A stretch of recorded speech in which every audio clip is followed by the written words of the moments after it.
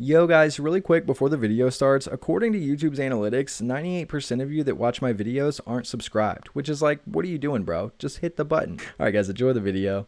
Yo, what's going on, ladies and gents? My name is Arbuckle. Welcome back to another video. Today we are once again back on Animal Crossing New Horizons, and I wanted to share with you guys how to collect every item, and when I say item, I mean furniture item as well as accessories in Animal Crossing as quickly and easily as possible. So if you're like myself, you're probably on that grind trying to collect as many things as you can to decorate the inside and outside of your house, and it can be a real hassle trying to collect everything, whether it be through Nook's Cranny, the Nook Shop, or just finding DIY projects along the beach or in trees. So I wanted to make a video and give you guys a guide on what you should do and give you guys a good strategy to collect as many items as you can as quickly as you can. So essentially the first thing that you want to do is start with a lot of money. I have a video that I just uploaded earlier today on how to make a ton of money collecting exotic fruit. I'll leave a link to that at the end of this video so you can check that out. But essentially you want to start with a decent amount of money and you want to pick a specific day of the year. So I started with April 1st.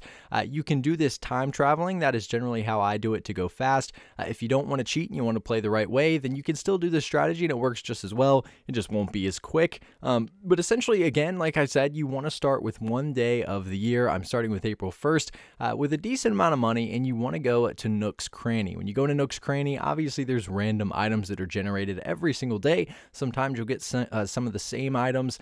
Most of the time you're going to get new items, and you want to make sure that you're documenting what items you already have. You can actually check that by going to the Nook Shop in the residence building, and you can go through, and everything that's in the Nook Shop is something that you've had your hands on in game, that you've either built, that you've come across, that you've purchased, and you can basically start with that list. What I generally do is keep a list on my phone, and every time I get a new item, I'll put it into that list in an alphabetical order form so that I know what items in the game that I have. Yeah, that probably goes a little bit too hard, but it's much easier to keep track of what I have and what's new and what I don't have. So you want to keep track. After you go to Nook's Cranny, you want to purchase everything that's new.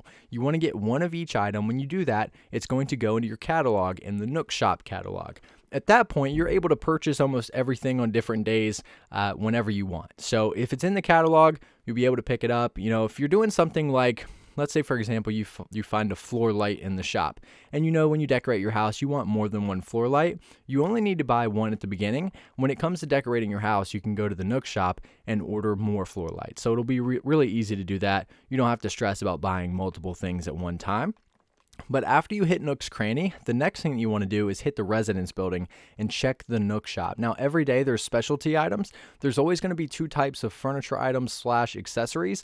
A lot of the times they're going to be something that's already in your Nook Shop catalog, but sometimes you'll get something that's new, and that's a good way to also get another extra item or an extra 2 items every single day that you're playing.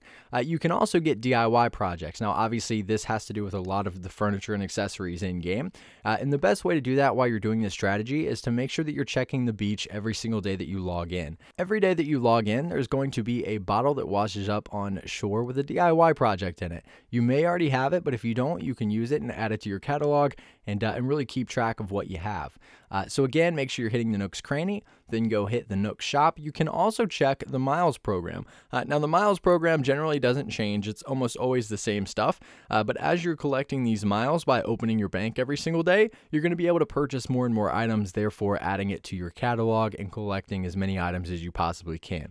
So once you hit that, then collect that DIY project every day that washes up on the beach, and then rinse and repeat, time travel or wait it out until the next day. So for example, like I said, I started on April 1st.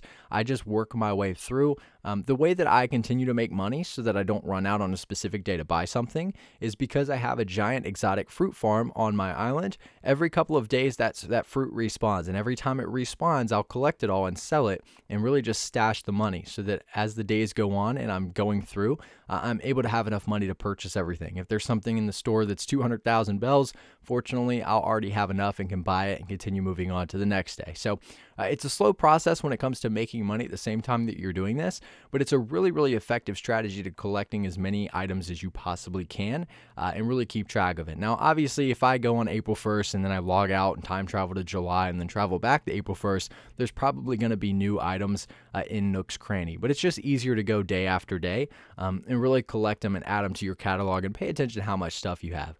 Other than that, there's really not any other good way of collecting as many items as possible. Those are the 3 or 4 best ways. Again, Nook's Cranny, the Nook Shop, redeem the miles, and then collect the DIY projects. Those are the 4 main ways that you're going to get all of these items. And this is the best strategy to go about doing this.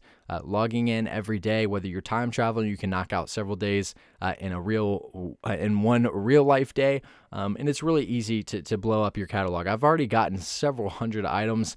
I feel like I'm already getting close to the amount of items in the game because of my order. I just have like so many things, and when you collect everything, it makes it so much easier to start decorating your house. I know a lot of people like collecting sets and having each room maybe like a specific kitchen set or a specific bedroom set.